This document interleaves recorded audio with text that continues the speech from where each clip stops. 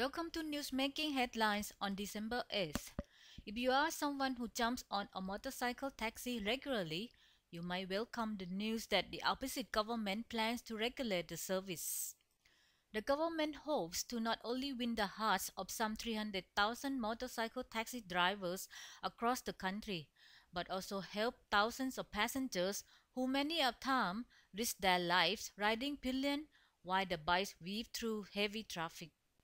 Pujatkan's Click section front cover highlights the news with the headline, Win-Win Policy Woos Motorcycle Taxi Drivers, Gov to Regulate Service, Clean Up Unlawful Power. Without any regulations, whoever wants to earn income as a motorcycle taxi driver has to cough up to 100,000 baht to give to mafias for the right to have a motorcycle taxi jacket. Now, under the policy called Win-Win, they may have to pay less than 500 baht for insurance each year and register their name with a state agency. PM's Office Minister Sathit Wongnontoi says the project will officially kick off on December 17th. Thai Post headline on the same story reads, Mark or opposite boost grassroots, promising motorcycle taxi drivers income will increase as New Year gift. The story says that by not having to pay commission, these drivers will be able to earn at least an additional 5,000 baht a month. Meanwhile, police have kicked off their online ticketing process in Pathum Thani and 9 Bangkok police stations. Thai Post Excite headline says, people confused with online ticket system. Evaluation underway. Online ticket system starts. Most tickets issued for parking offences.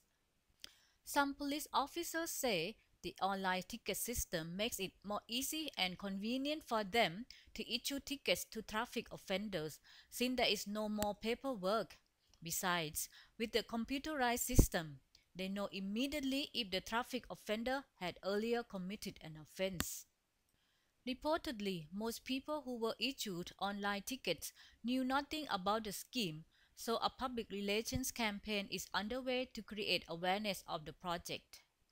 Now, if you are secretly contemplating using the aphrodisiac Witch in the hope that it will restore your libido, better listen to this. Thai Post Excite cover says, warning against using Witch or Mamui as aphrodisiac.